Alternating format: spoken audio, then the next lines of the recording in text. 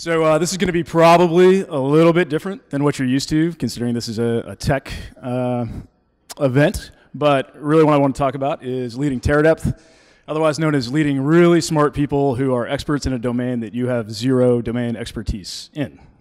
So here's what we're up to. So Jack mentioned subsea/deep ocean data collection robots. You'll notice there's no robot in that mission statement. So Terradepth's actually about data acquisition, data delivery to a wide base of stakeholders, specifically in the deep ocean, which we're saying is about 200 meters and below, which is about 98% of the ocean. So a little bit about me on the background. So as Jack referenced, I was a SEAL officer. Period of time, got out of the SEAL teams, became an operating partner at a private equity fund, helped start a distillery in Central Texas, and did a bunch of consulting work on the side / as my primary income. So the question you probably have is, who's that really handsome guy standing next to me in the top right? That's Judd, co-founder. So that's actually from 2006 in Baghdad. So we've had a long history together. I learned a couple things. One, we work really well together. And two, nobody knows anything about the ocean, and it's a highly abusive place to exist. So all these things don't really have much in common except for this. So I've firmly been in the startup community since I got out of the military. It's usually fairly volatile, it's uncertain, it's complex, and it's ambiguous. And really my fundamental training in the SEAL teams really prepared me for that. But what that means is I didn't have the luxury of developing a lot of domain expertise and going deep in a particular subject. So I was broad, I know how to think, I know how to make decisions, I know how to lead, but I'm not really great at anything other than taking groups of people through something that really sucks and is exceedingly painful. Like, that's what I'm good at, so it's unfortunate for me. So a bunch of things help you succeed in complex, ambiguous environments, emergent environments, and that's really the reality I think that we're all in today, right? Nothing's simple anymore. People can communicate so quickly. You've got second and third order effects that you could never even predict coming. Look at the Arab Spring, for example. Nobody saw that. But the one that I want to talk about today in the context of Terradepth is the power of analogy. Right? So how is your ability to analogize and take expertise or exposure to one domain and then transfer it to another domain? How does that make you successful in a startup environment? So anybody know what this is? Exxon Valdez, 1989. So ran across a reef outside Alaska, dumped about 10 million gallons of oil into the ocean. The next 20 years, the cleanup went slowly. And there was a significant problem. And the problem that all the oil cleanup experts ran into was how to get oil that had actually mixed with seawater in very cold temperatures, that had mixed into this slushy, basically. How did you get that up and out of the water using existent methods? And nobody could figure it out. Significant issue. So what the oil cleanup folks did is they went out to the public, and they said, who's got an idea? And the person who came up with the idea had no exposure to oil and gas, had no exposure to hazardous material cleanup. He was a guy out of Illinois who'd recently worked on a construction project. And so his idea was, well, I was working on this construction project, and the concrete prematurely set, and we didn't want it to. And I freaked out, and I went to the guy who was in charge, and I said, look at this, we're done. Concrete's set. This guy says, don't worry. Grabs a concrete vibrating rod, which is just a rod that vibrates, unsurprisingly, stuck it in the concrete, and it fluidized immediately. And so when this individual was faced with this problem that he saw online, he thought back and saying, okay, well, we've got oil and water that's prematurely set. Could we use vibration to fluidize that so that we can use conventional oil cleanup methods? And he submitted that. It's about 3 pages long as far as a solution was concerned. People have been looking at this for 20 years. It worked. He fixed it.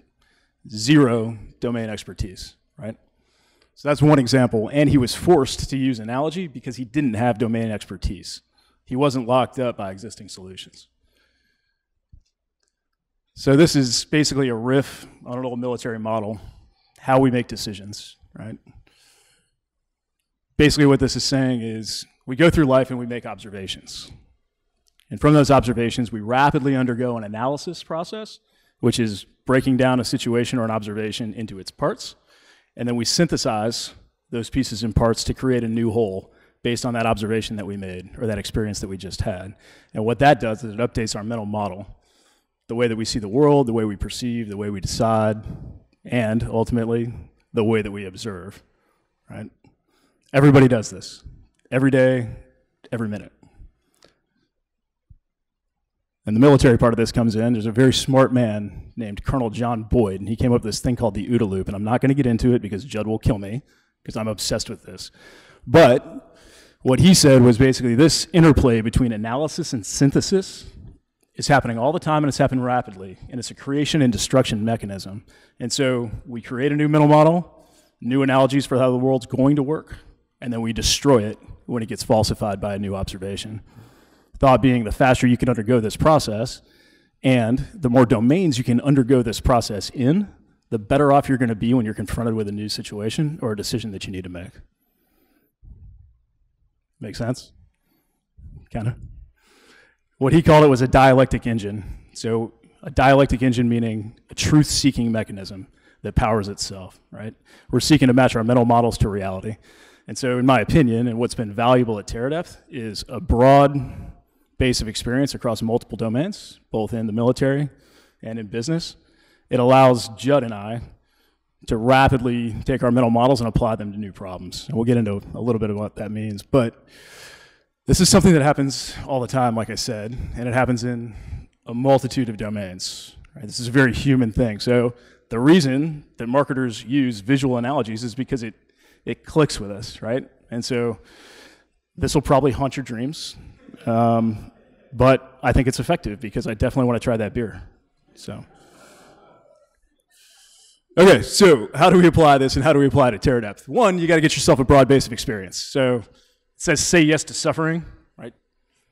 New experiences are likely going to be painful because you're not going to be good in the new situation. So you're just going to have to take that pain and then eventually you will be good. So open yourself to broad experience. Two, you can't just walk around getting hit in the nose all the time by new painful experiences. So while you're getting those experiences, you have to learn from other people. You know, there's a saying out there, all readers are not leaders, but all leaders are readers. So read books. Three, and this is what we did at Terradepth, hire for this. So Judd and I don't have any domain expertise in subsea robotics or autonomous deep ocean data collection. But we hired domain experts who do. Our CTO has 40 years of subsea robotics experience under his belt. On the other hand, we very intentionally hired our lead software architect to come from completely outside the domain. So while he has a PhD in machine learning, he's never done anything in the ocean in his entire life. And it's been a very good interplay of ideas, bringing things from other domains and applying them to the maritime domain, which I think has been warranted. The other piece to leading teams when you don't have any domain expertise is you got to kill your ego. So there have been multiple times where I've come up with an idea that worked in a domain outside of the deep ocean, and my engineers look at me and go, you do know this needs to go underwater, don't you? And I say, yeah, got it, that was stupid. Okay, thank you. And I move on, and I don't get insulted about it, but it is somewhat painful sometimes. And the last one here is treat your decisions like they have to be made now. So usually if you're leading a team of high performers and they've got domain expertise, or some don't, usually people can make decisions that are pretty obvious, and they will, because otherwise we wouldn't have hired them. So when they're coming to you asking for a decision, that means it's probably a sticky one. And it means that there's incomplete information and or there's complexity that, hey, if we do this, we don't know what's going to happen after that. What I try and do is force myself, even if I don't have to make the decision right now, I pretend that I do. And so I say, okay, knowing what I know right now, this would be the call. And then you ask, when do we actually have to make this decision? Okay, 2 weeks from now. Are we willing to invest the time and the resources to get additional information between now and 2 weeks? A lot of times the answer is no, or it's impossible. So, boom, decision made. Problem is you had incomplete information, so you had to use analogies, and you had to use mental models that you got from other places to apply to the decision. Okay? So, enough theory, let's get into Terradepth. So Terradepth actually started in 2005. Judd and I were still in the military. This is the USS San Francisco. It ran into an unidentified underwater mountain at flank speed, which is classified but super fast. And so it almost killed everybody on board, almost lost a submarine, over 100 people, nuclear reactor. And so at the time, Judd and I thought, how does the US Navy not know that there's a mountain underwater? And it's stuck in the back of our heads. And so when it came time to start Terradepth, this kind of came to the forefront. And here's the reality, right? So this is how we see the world. And usually you're looking at the world like a Mercator projection, right? It's flat. You can see the Americas, you can see Europe, Africa, the whole kit and caboodle. If I flip this around 180, though, this is actually what the globe looks like. 70% of the Earth is water. It's ocean. And we really don't know anything about it. You see all those ridges? I mean, those are major geological features. But when you're looking at Google Earth, what a lot of people don't understand is that all those ridges and all those features haven't actually been mapped. That's just satellite altimetry. And so we're extrapolating from the height of the water what the seabed looks like. We don't actually know, which is why things like the USS San Francisco happen. Here's another data point. So Earth's ocean's about 9 million Manhattans. We've mapped about one central park if you took Manhattan as the entire ocean.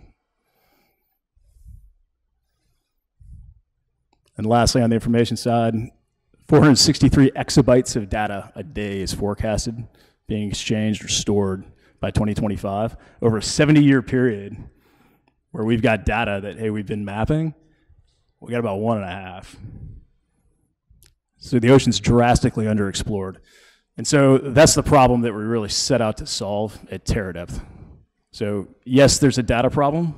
We don't have a lot of data products on the deep ocean space specifically, but we've actually got a data acquisition problem because it's just too damn expensive to collect deep ocean data right now. So the way that it's done today, very briefly, is you've got a ship like this. This is an actual one. It goes out to sea. You take a robot. It's an autonomous underwater vehicle, is what's called an AUV. You put it over the side. The AUV goes out anywhere from 12 hours to maybe 48, 72, depending on the energy and the sensor payload that's on it. It does its data collection mission. So, for example, it could be bathymetry, which is what the bottom of the ocean looks like, looking for geophysical features. It could be side scan sonar, looking for essentially a snapshot of what's down there, looking for wrecks or obstacles to laying fiber optic cable, for example. You pull that robot up out of the water, you swap the batteries, you pull the data off, you put the robot back in the water. The cost of this, between $50,000 and $250,000 a day, just to run the ship. Yeah. Yeah, it's a lot. So, not scalable to map the 360 million square kilometers that the ocean is. Can't do it, which is why we don't know anything about it. So when we came up with Terradepth, we said, okay, really what we want to hit, we want to fundamentally change the ocean information market because it's too expensive right now. We want people to have broader access to deep ocean data products so we can make better decisions about how humans interface with the ocean.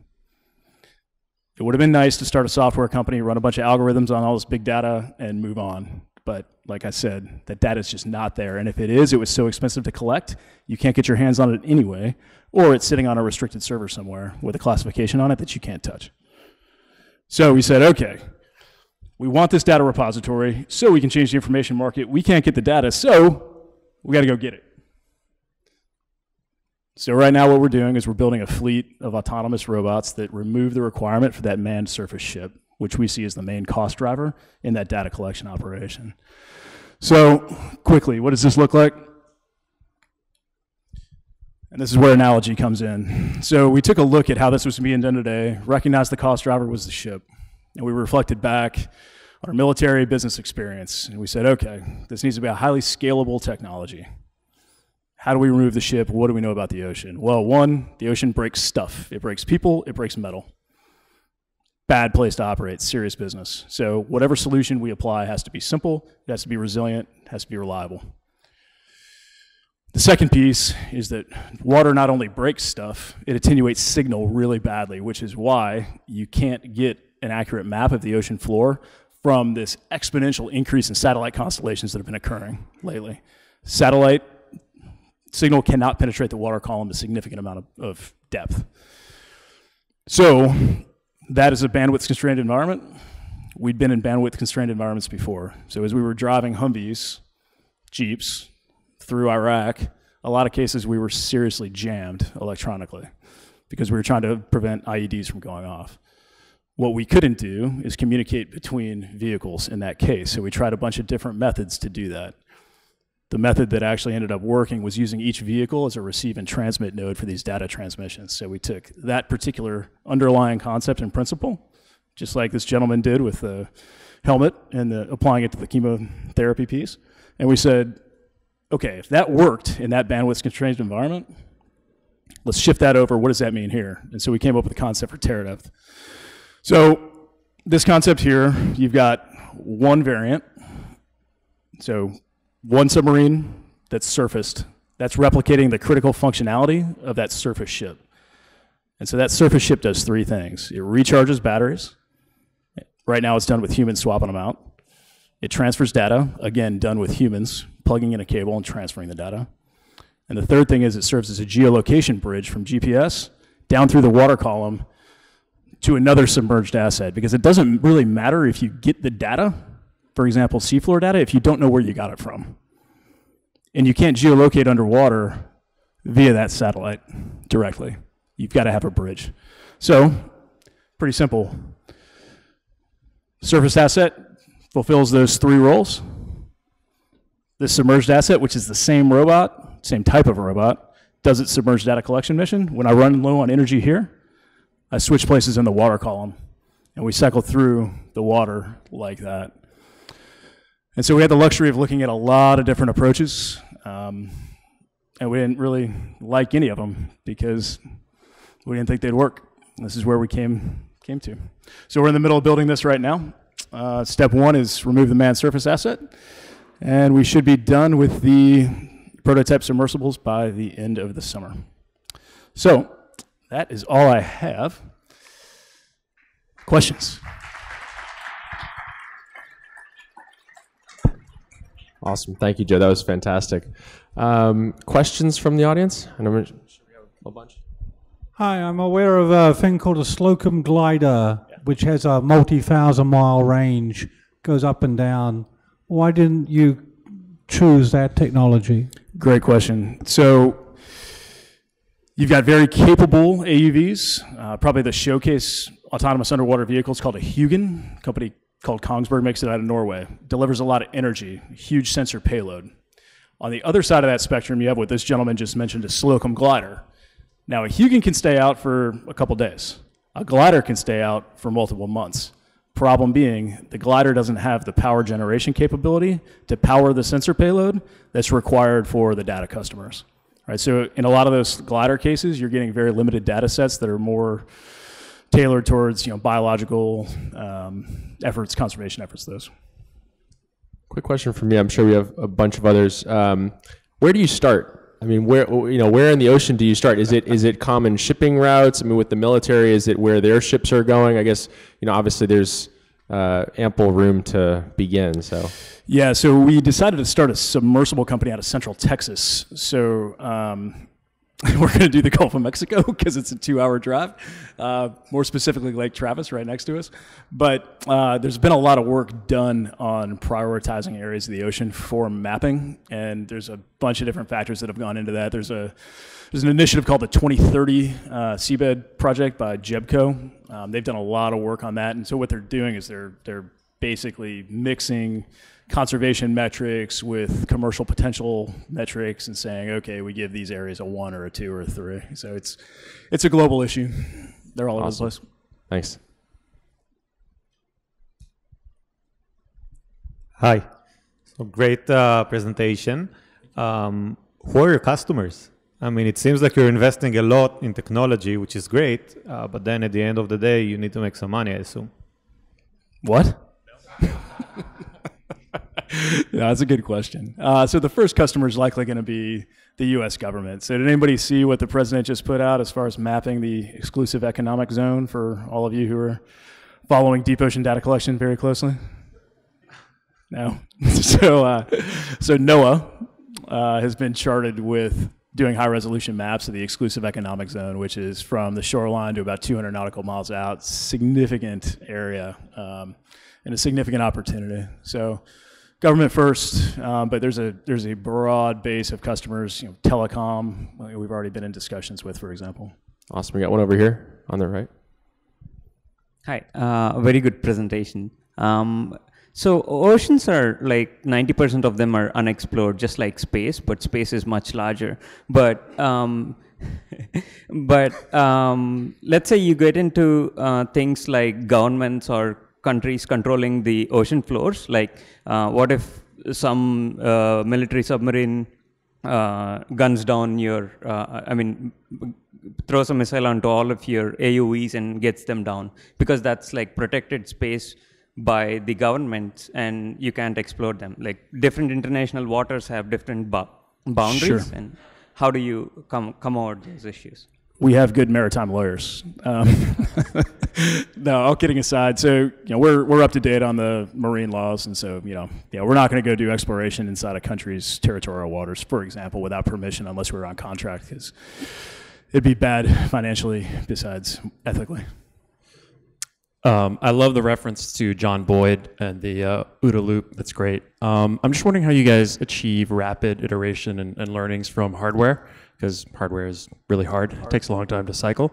Just if you have any insights or tricks for how you've been able to iterate quickly on the design of your devices. Yeah, we've talked about this a lot. We've actually made, and this isn't necessarily going to answer your question, but we've actually made conscious decisions to not iterate as quickly as we could, right? So Judd and my philosophy going into this, based on our time, like I talked about, was fail fast, right? So try something, fail fast, and minimum viable product and this, that, and the other. The capital cost of making something go underwater by itself is so high that you cannot afford to do that. So you've got to highly engineer all of this stuff and make it work before you literally sink it. And so we've tried to find the balance there, but yeah, it's a daily challenge. Yeah, hi. I just wanted to know, you had the submersible acting as a surface vessel and as a deep sea vessel. What are the limitations in terms of signal transfer between the two, which you mentioned was part of their link up? Is there going to be a maximum depth that you operate at? Would this be ideal for coastal rather than deep water or very deep water?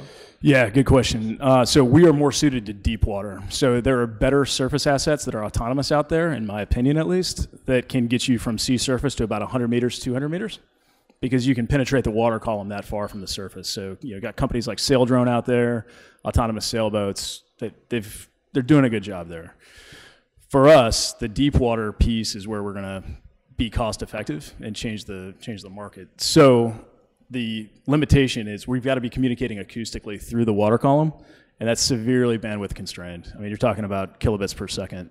So really what you're doing is you're providing a geolocation link, and you're really not going to be transferring, hey, here's the data that I've collected up to the surface vessel for immediate transmission. You're going to be hanging on to that data and storing it, which is why we've got a great data storage partner in Seagate Technologies. We're going to be hanging on to that until we get to the surface, and that's where we'll start processing it, because you are very bandwidth constrained in the acoustic realm. Awesome. Joe, thank you so much. This is fantastic. So much. Appreciate it.